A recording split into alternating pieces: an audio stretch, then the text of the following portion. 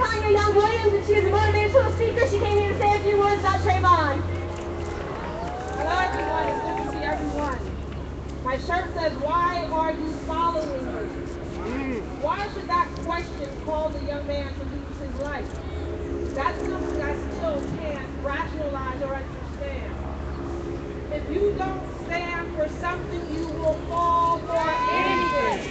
We will not fall for the okie doke. We will not fall for the stand your ground. But what we must fully understand, it's not a Florida issue, because if they repeal it there, the other 20 states are going to shoot somebody based on stand your ground. This is a national issue. We must get to Congress and explain to Congress how they have to step in and be accountable for the life of Trayvon Martin.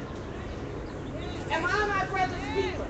Yes, I Yes, am. we are. Am I my brother's keeper? Yes, I am. Am I my brother's keeper? Yes, I am. Everyone here is a brother and a sister. It does not matter your race.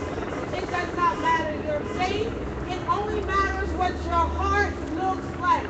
We must love each other. Love what we stand for. And we stand for being a body of people